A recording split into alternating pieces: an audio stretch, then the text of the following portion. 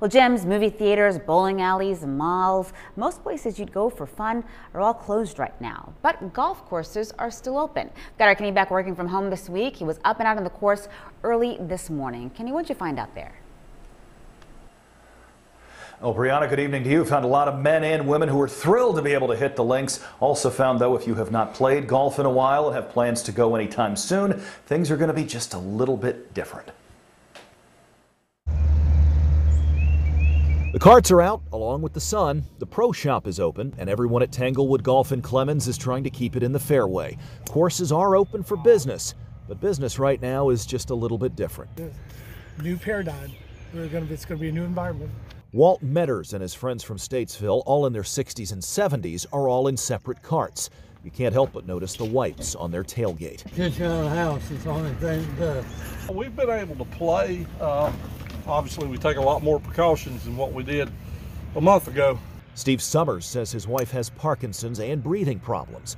2 weeks ago, she didn't want him playing, but gave him the okay to be here now. Tried not to touch anything, and I got hand sanitizer in my pocket. Do you really? Yeah. The course is making changes too. No rakes in the sand traps. They really don't want you touching the flag stick, and there's a styrofoam stopper at the bottom of the cup. Aside from social distancing, no more than 4 golfers at a time are allowed inside the pro shop. There's no draft beer, all food is to go, and they no longer take cash. Yeah, you're good to go. So long as you're healthy, everyone's good to go. For stir-crazy sports fans, golf, for now anyway, is one of the only things left. We'll play once, twice a week. Just a little 4-hour break from it all, huh? Yep. This is probably the only place we ever go. Don't go out in public. Thank goodness it's a solitary sport, and we can go ahead and enjoy that. I asked the clubhouse manager how the pandemic has impacted business. He said, honestly, the weather is the bigger factor with anything.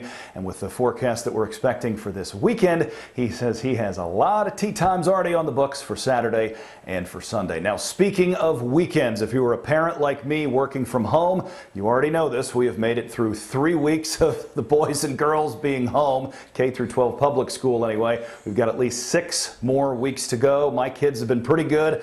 I told them they could give me a quick makeover on TV. This was apparently left over from my daughter's old bike helmet. They thought this was pretty clever. Owen, what do you think, buddy? It's pretty. It's the most hair I ever saw you with. The most hair you've ever seen me with. All right. Carly, we could have given that bike helmet to somebody else, but I guess that's been destroyed. All right, we got to send it back to the newsroom. What do you guys say? Back to you. Owen with the burn. That was kind of savage. I kind of like the look, Kenny. Good to see the Beck family as always.